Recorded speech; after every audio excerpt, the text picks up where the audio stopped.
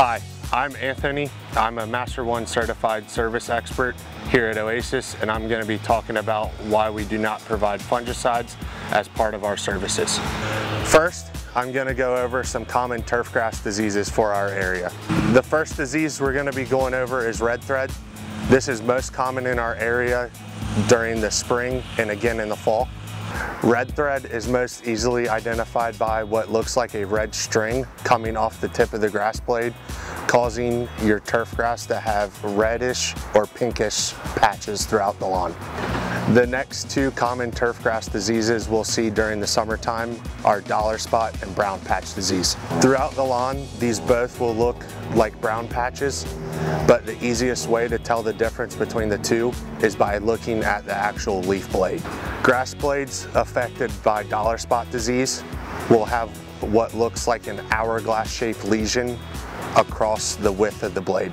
Alternatively, brown patch disease will have brown spots on the leaf blade rather than lesions across the width of the blade.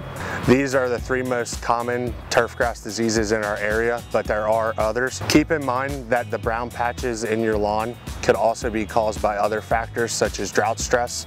So if you have any questions, feel free to reach out to our office. Now that we're able to identify a few different turfgrass diseases, I'm going to go over why here at Oasis we recommend against the use of fungicides. There are a few different reasons why we recommend against the use of a fungicide. The first and most important is it doesn't actually cure the turfgrass disease, it just suppresses it.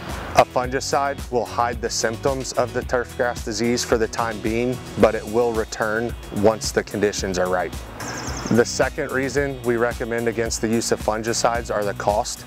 They're extremely expensive, and we recommend to put that money towards an aeration and overseeding to help fill your lawn with a more disease-resistant turf. Although these brown patches throughout the lawn may be unsightly and frustrating, it is important to remember this is not permanent damage to the lawn, and with weather conditions changing, it will return back to its normal state. If you notice brown spots throughout the lawn, feel free to reach out to our office where one of our team members can help you identify the issue as well as come up with a course of action in solving it. Thank you for watching. I hope this was helpful. Have a good one.